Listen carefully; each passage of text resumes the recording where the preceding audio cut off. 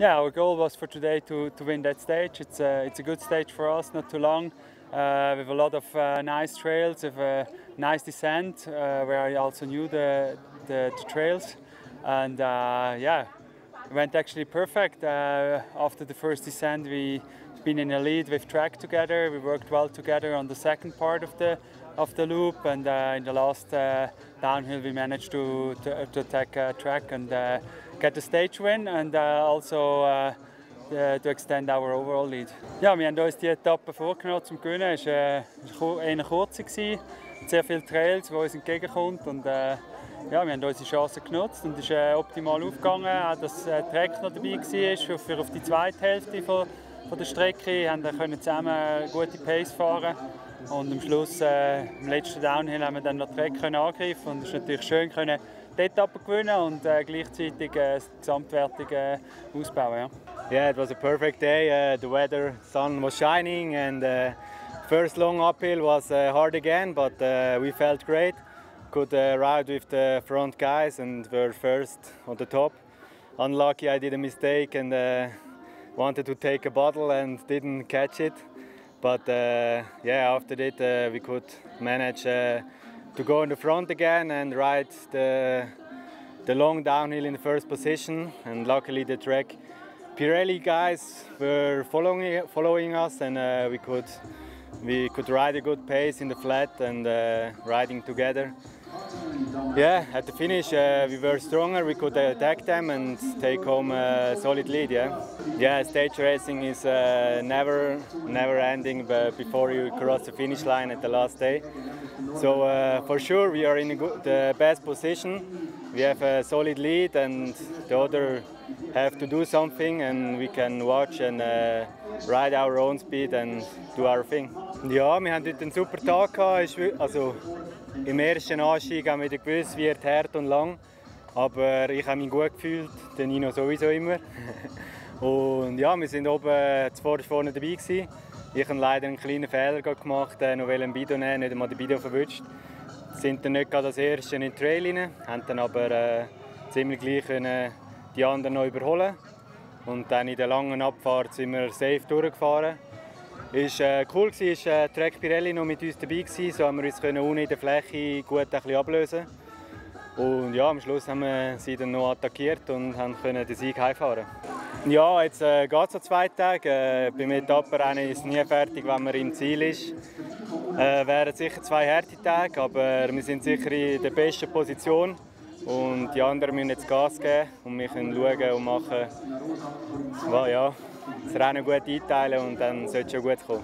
Ja, das letzte Stück im Einstieg war sehr hart. Sie haben ein Wahnsinnstempo vorgelegt und ganz oben waren wir noch dran, aber dort, wo es dann flach wurde, habe ich dann das Tempo nicht mehr halten können. Und, ja, wir haben entschlossen, dann unser eigenes Tempo zu fahren, um keinen Sturz oder irgendetwas zu riskieren. Und ja, sono super zufrieden. Sì, durante l'ultima salita siamo arrivati su veramente a tutta. Nino e Lars hanno spinto davvero forte per staccarci e siamo riusciti a rimanergli assieme, ma durante la discesa ci siamo parlati io e Fabian, abbiamo deciso di non prendere troppi rischi, anche perché un arrivo in volata con loro sarebbe stato difficilmente a favore nostro. Quindi abbiamo deciso che è sicuramente più importante l'overall, quindi abbiamo preso l'ultima discesa in maniera un attimino più rilassata, senza prendere rischi, e siamo molto contenti. Dopo la sfortuna di ieri, oggi siamo riusciti subito a switchare, a cambiare marcia e rimanere là davanti, quindi avanti così. Jo, tak já myslím, že jsme určitě spokojení s dnešním 3. místem po včerejším vítězném dnu. Určitě je to další pódium, což je skvělý.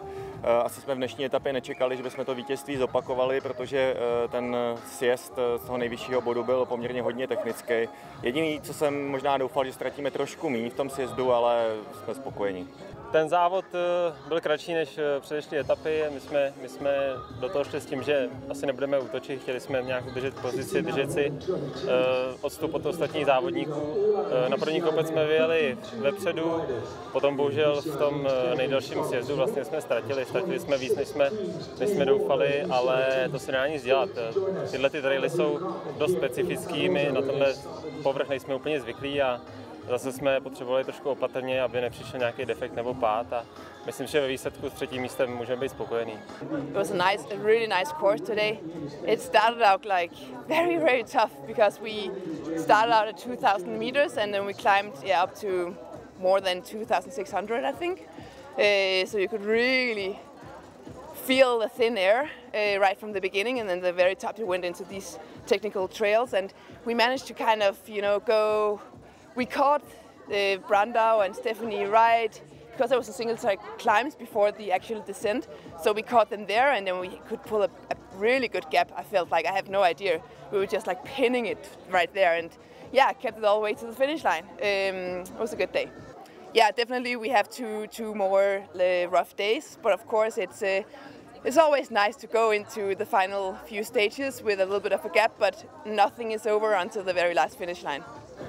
Nej, det bliver aldrig nogensinde kedeligt at vinde etapper, og det er aldrig nogensinde nemt, fordi det er super hårdt, og vi startede ud i 2.000 meters højde og klatrede hele vejen op til over 2.600 meter. Virkelig hårdt, og man kunne virkelig mærke den tynde luft.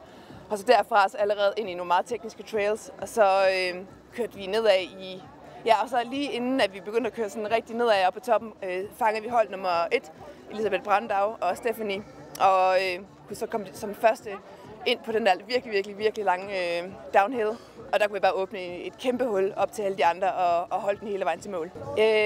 Intet er sikkert indtil den aller sidste målstreg. Det er en ting, jeg har lært ved stage races.